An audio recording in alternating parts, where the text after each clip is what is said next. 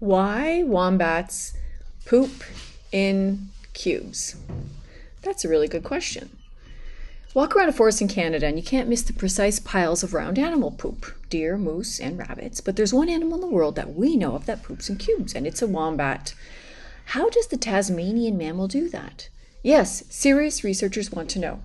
Biologists get to ask ridiculous questions like this when they grow up, and then they try to answer them using the tools from science. A team from the University of Tasmania has determined that a wombat's surprisingly long and intermittently stretchy intestines compress their poop into cubes. The team has now pinpointed another factor to making cube poop, which seems to apply to all animals that produce feces in pellet form. It's all about how the poo dries in the animal's guts.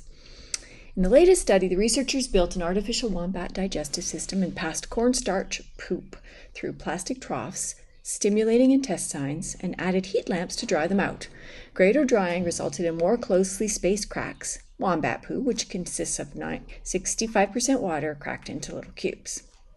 Human poo, made of 75% water, comes out in longer tubes, and cow pat, containing up to 90% water, just slops right out. The researchers leading the wombat study, Scott Carver from the University of Tasmania and Georgia Tech's Professor David Hugh. They set out to crack the secret of the unique cubed poo of wombats.